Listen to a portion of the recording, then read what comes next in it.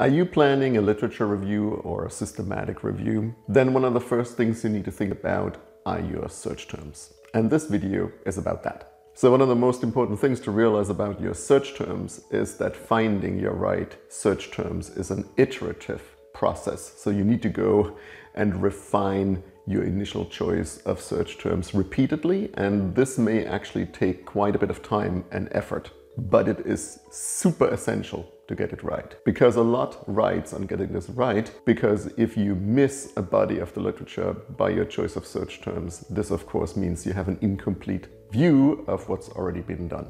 So you start with a paper that you already found or with a keyword that you already have in mind, and you search for that or read that paper. And when you read that paper, that first couple of papers maybe that you found that are relevant for your topic, then write down all the words that they use to describe their research and make that your first list and your first version of the search terms. And then what you do is you go back and forth in the citation history of this paper. So you look at all the papers that this paper cites that are relevant, and you look at all the papers that cite this paper. This is relatively easy to do in a lot of different search engines like Web of Knowledge or also Google Scholar. And so thereby you create sort of a network of citations. There are also some apps that do this in a semi-automated fashion for you, but it's important that you basically create a genealogy of all the different papers that are in this citation linkage network. And then what you do is you check what words do these papers use. And if they use a different word or different variation on that word, like hyphenated or plural or whatever, then you add that to your list of search terms and you repeat your search. And now you repeat this process until you no longer find any new search terms and you no longer get any new hits. And then you're at the point where you can be fairly confident that you have collected the right search terms. Now, a mistake that I see beginners make very frequently is that they are very concerned about the search results being precise. In other words, that they only or overwhelmingly return relevant hits. This is not the most important thing. The most important thing is that your search is as complete as it can be. In other words, so that it catches all the relevant papers. Now, you will always have irrelevant bycatch, if you will, from the search terms that you use. And of course, it is highly desirable to keep that bycatch at a minimum, so the papers that you get as hits that are not relevant. And you do that though by excluding certain cases or keywords or subject areas or phrases and search terms.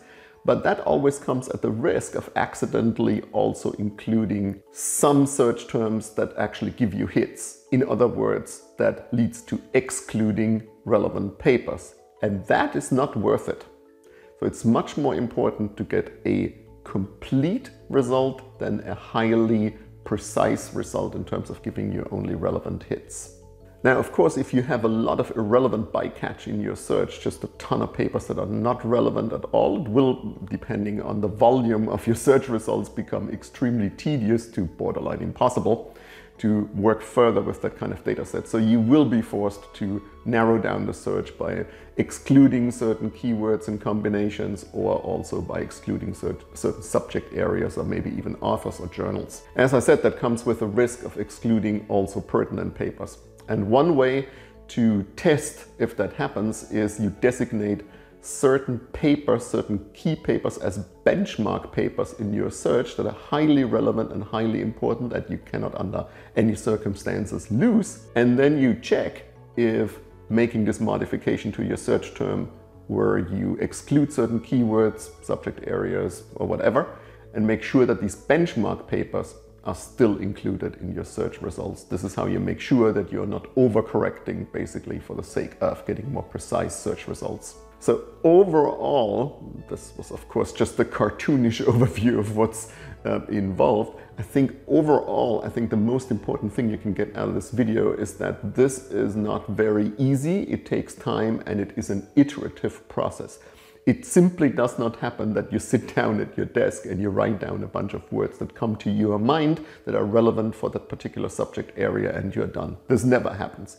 Sometimes this takes many weeks or even months to get the search terms right, depending on the complexity of your search, and also depending on whether what you're searching for is sufficiently circumscribed by some generally accepted keywords, such as like competition or facilitation, for example. But if it's something slightly more abstract or slightly less well reflected in easily recognized technical terms, like it describes a certain circumstance, for example, something happens before something else happens. If you think about this alone, there is a whole lot of different ways you can express that with language, and there's no generally accepted technical term for that particular case that you would be interested in. And then it becomes very, very important that you search comprehensively and that you really think through your search terms. So plan for this, plan for the time it takes, get it right, put the right amount of effort in it. You will thank yourself for that later. And with that, thanks for watching. Let me know what you think and what your experiences are with search terms in the comments. See you in the next video. Bye.